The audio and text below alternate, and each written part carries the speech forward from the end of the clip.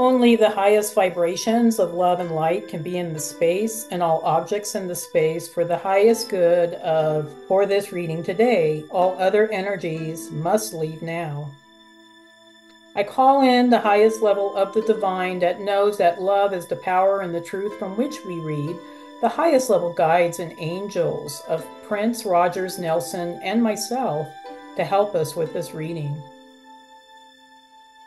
Archangel Michael, hold this space for us, and so it is.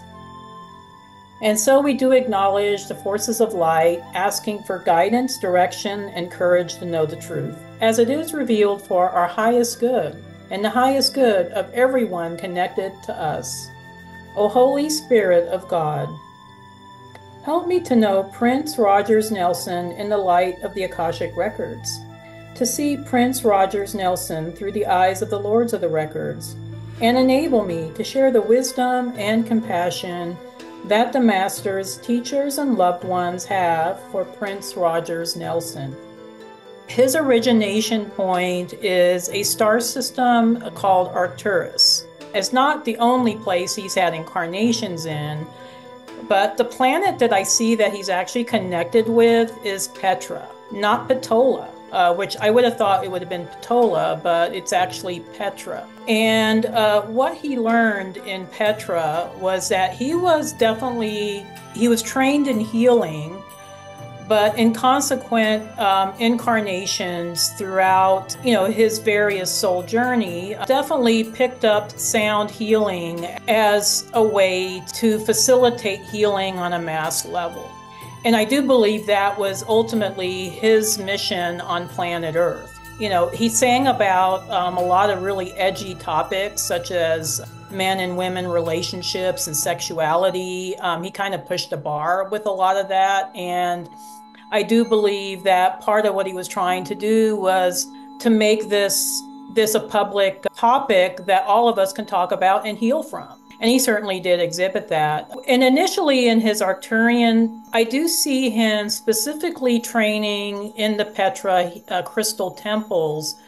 But initially what he did was he would use sound as a frequency conduit to facilitate healing much faster. And so this was the healing of souls that have processed through the Arcturus Stargate. Now, what happened to him eventually was that he got so well known in Arcturus for the work that he did that he started getting involved with the Galactic Federation and bringing his technique to various star systems. This is how he got involved with the Pleiades. I think the reason why he chose to be an ambassador for the Pleiades, he was trying to establish this higher level of sound frequency healing in Alcyon and Merope and even Maya.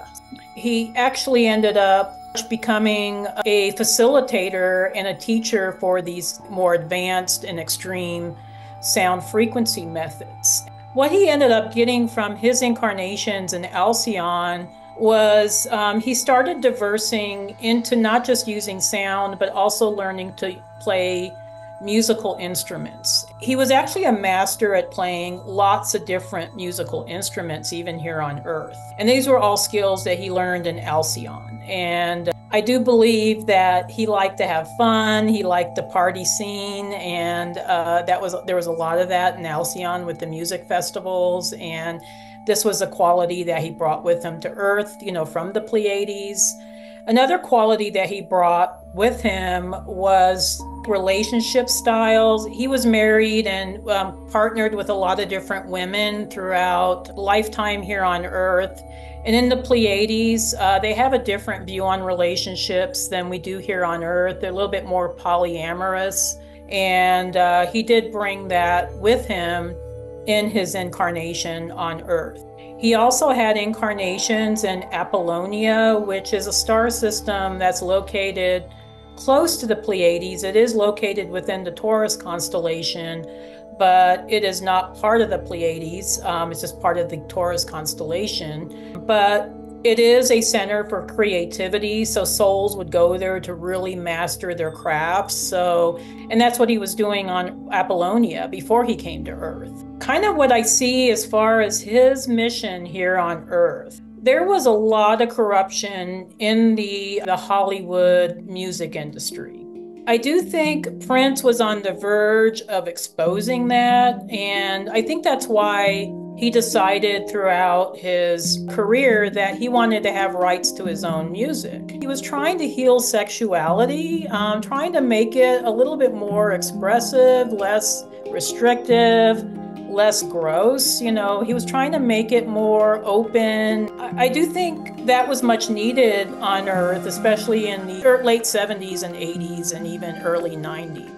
So that's just a little bit of a glimpse into his Prince's star origins. I hope this was formative, and I have great love for this soul. Ever since the 80s, I just have a lot of admiration, groundbreaking work that Prince did while he was here on Earth. And he did make a huge impact on the music industry that I hope will reverberate throughout many decades to come.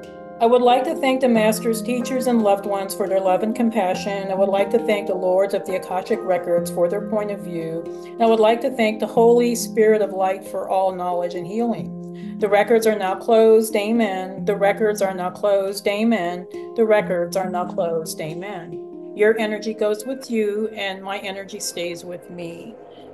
Thank you, Prince, and thank you, Prince's guides, for helping us during this reading and for giving us a glimpse into this beautiful soul.